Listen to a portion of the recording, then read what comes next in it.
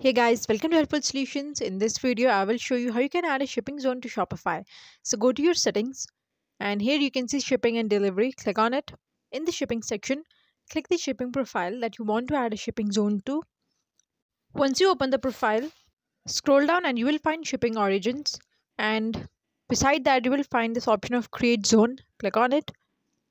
Now enter the name for the shipping zone and select the countries and the regions that you want to be in the zone. Once you select the region, click on done. And now you have successfully added shipping zone to Shopify. You can also add rate. To do so, you can see this add rate button. Click on it. Enter the name of the rate and the price. Once you're done, click on save. You can add any rates that you want for your zone. And that's how you can add shipping zone to Shopify. That's all for today's video. Thanks for watching.